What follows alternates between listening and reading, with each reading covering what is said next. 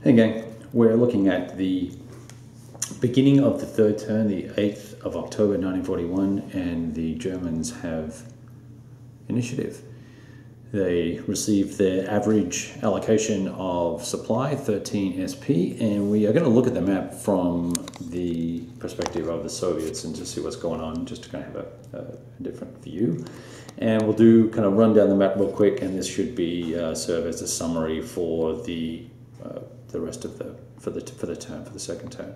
So up in the north, not a whole lot happened. I found it very difficult to get much activity at all up there. In fact, I transferred some supply out and pulled the SS formation that's up there out and shifted them down into the main thrust of the German attack, which is happening over here. And what we have going on over there is a whole bunch of nastiness. The 14th, I think it is in there somewhere. The 14th motorized led off and attacked a unit on the corner here and cleared the way, and then we pushed 1st and 19th Panzer all the way through, and then the remnants of 14th then, oops, went too far, then pressed onto Vyazma. And so they've got a partial surround of Vyazma right there. And over here on this side, the 6th and parts of the 7th Division are trying to knock out Neledovo, I think it is. I want to close that railroad so that we can knock out the units that are just up there at the top of the screen. And when I do that, it gives me an opportunity to push 4 or 5 divisions on towards Rzhev, infantry divisions towards Rzhev, which is right here. So it looks like I'm going towards Rzhev right now, but I'm pretty much going to force the rest of these guys over towards Vyazma and lock in the majority of all of these guys if I can before they have a chance to get away. They can live off tree bark if they want to, but I think I'm not going to have to do any combat this turn really at all. Give me a chance to push some supply forward and really close that pocket nice and tightly, and it'll be a pretty significant sized event there. Now if we move over a little further to the northern part of the map above, let me just turn this guy. So here's Bryansk here, which is mostly blocked off at the moment. We've got forces, let's see, I've got a bunch of stuff on my screen. Here it is here. Okay, so 10th and 5th have engaged those units there, and I think we've got those guys will be out of supply next turn, and that will finish off putting all of this Bryansk area out of supply, even though they have a fair amount of SP in there. There's 4, 6, yeah, there's at least 11 SP, so they can last a while. This pocket, this group of guys right here cannot last much longer, unless they use the tree bark, of course. All right, and then that group there, actually we had a little breakaway, little race, sent those fast SS units from up the highway here towards Yukhanov.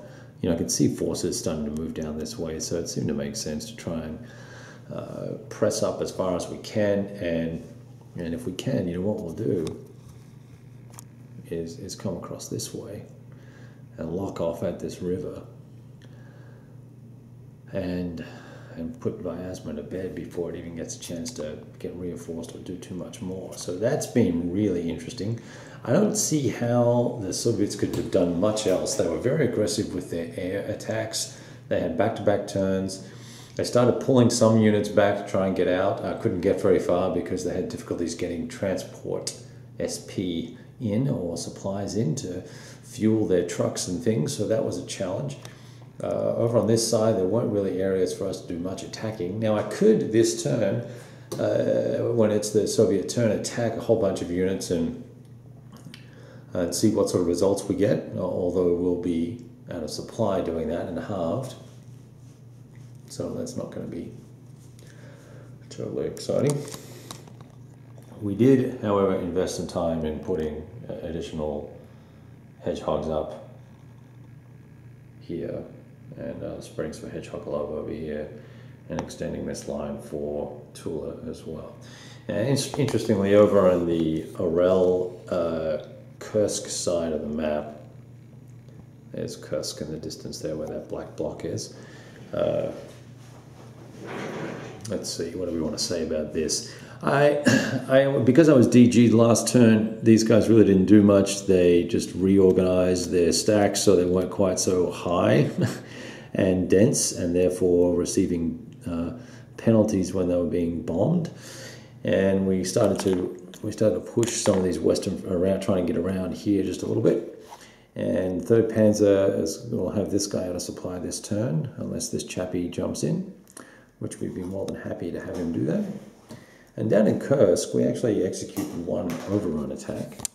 I'll try to come in a little bit closer here. Right here, we executed an overrun attack with this little stack. We crossed the river and moved 1 hex into there. And I took that guy out, and that was kind of because it was in strat mode. And I really didn't think that, as a Soviet player, I didn't think these guys would come down that far or take that risk. But when we look around, you know, there's nothing else here that's going to cause a problem. This is like a wasteland. There's no units. There's a few air units. That's it. All right, further down here, let's put the light over here now, so we can get some zoom on here. Over here, we've got some guys pocketed, 1 or 2 guys pocketed there, and we managed to extend this line here and flip everybody over to their combat side, so there'll be no groovy little breakout attempts unless they want to fight at really crappy odds. We rescued our forces. I'm sorry about the focus, guys. There's a limit to the zoom on these things, and there's never enough. I'm at 12 now. Okay, so there we go. Should do it like Enrico, eh? And just hold it up there and swing it about. So the Soviets were pretty hard pressed down here to manage all of the movement by the German player. They pressed pretty deeply there. And then all the way down the other end, we really didn't do anything except for 1 attack in Sevastopol, which I'll try to show you real quick from here.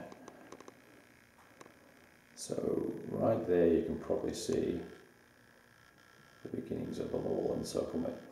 That's kind of feeble, but there's some fairly hefty hedgehogs built there, and we don't want to have to fight. We'd rather choke them out, so we're going to do that.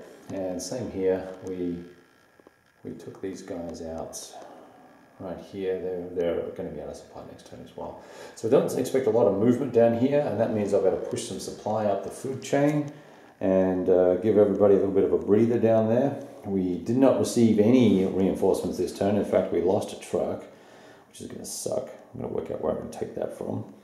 I've got to refit the airfields, and then we will get stuck into turn 3. All right, talk to you soon.